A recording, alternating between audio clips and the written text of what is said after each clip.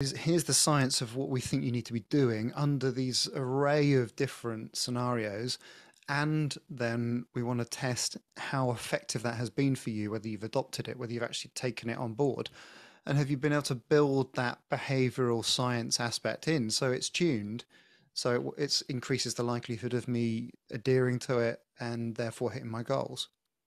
Yeah, so the beta phase was fantastic because it was tough. First of all, it was really tough to get 1,000 people that at the time were elite, or at least very well trained athletes. But the amount of information and the amount of data we were able to get back was phenomenal. So, and one of the big, we've had a range of learnings. So we've always looked towards behavioral science in terms of how we've built the intervention. Are we trying to, enable somebody? Are we trying to persuade somebody? Are we trying to train, to educate? And then specifically, okay, how are we going to do that? What are the active behavior change techniques within here? Do we need to alter somebody's beliefs about consequences or beliefs about their capabilities? One of the really interesting things that came out of the research was we captured some autonomy data on that group of athletes. And we worked quite closely with a Dutch researcher, Elena Smith, who had done a lot of work in this space as well. And we haven't published this yet, but happy to share.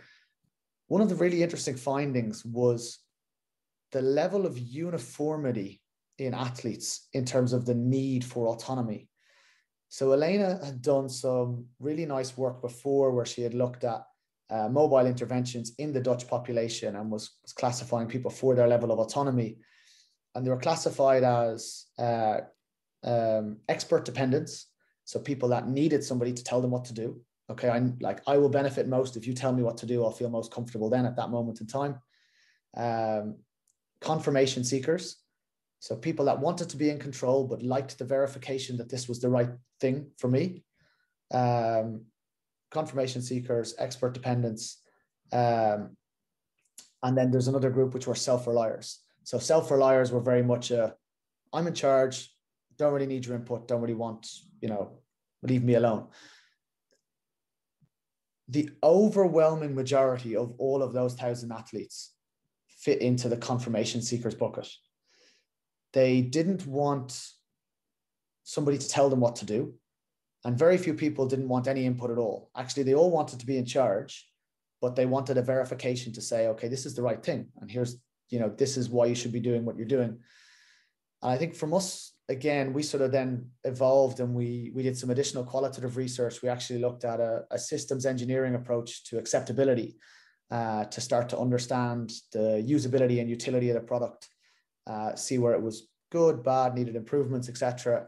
And one of the biggest things we found was that when an athlete wanted to know something, there's obviously a higher level of motivation there. The app was acting as a really nice, okay, I can check, I now know what to do. There's a few cues in here that also give me the understanding as to why I'm doing what I'm doing. But the previous model is if an app or if an athlete wants to confirm something, you then have a high level of motivation. So at that moment, you now are primed. I want to know X. So the action that you take is, I need to send the nutritionist this question. The nutritionist may or may not respond with an answer in, let's say, 60 seconds, an hour, a day, depends on if they're on their phone, the access, etc. But there is a peak in motivation at that point. And if we can ride the wave and enable somebody to be able to make that decision in the absence of having to wait on an external person to make that. So, training was cut half an hour short, so it got modified. How does my fueling need to adjust this evening? Now the athlete was in the position to be able to be in control of that and have confidence that it was still delivered from an expert via the platform. So amongst various other behavior change techniques, I think one of the biggest things we found was this degree of enablement.